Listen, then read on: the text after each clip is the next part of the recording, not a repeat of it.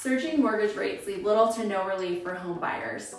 U.S. home sales continue to stumble while mortgage rates keep climbing. As mortgage rates rise, here's how to decide whether you should buy a home or rent one. Hi, I'm Caitlin Wright with The Right Choice at Properties, Christie's International Real Estate in St. Charles.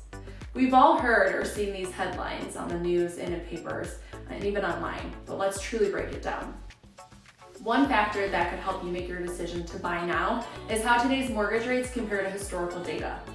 While higher than the average 30-year fixed rate in our most recent years, the latest rates are still comparatively low when you look at the bigger picture of where rates have been since 1971. An average 30-year fixed mortgage rate of 5.8% is still well below the historical average of nearly 8%.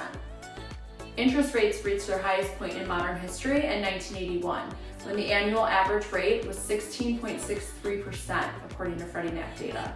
Yes, back when some of our parents bought their first homes, they were in double digits. So, if you're deciding whether to buy now or wait, this is crucial context to have. Today's mortgage rate still gives you a window of opportunity to lock in a rate that's comparatively lower than decades past, and rates are projected to increase and hover around 6% by the end of the year. If you're on the fence about what your next move is, comment or DM me. And as always, reach out to myself or Mary Kate Wright with any of your real estate related questions.